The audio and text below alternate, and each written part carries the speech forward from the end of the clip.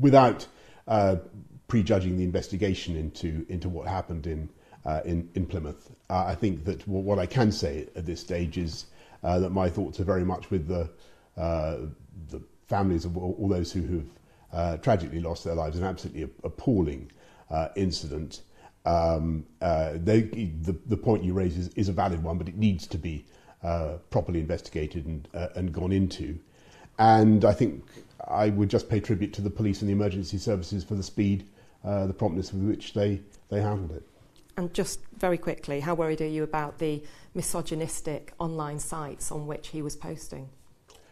This has just been drawn to my attention. I'm sure that will be something that I'm appalled by it clearly, but I think that this is something that will undoubtedly be part of the investigation. I think we should leave it to them.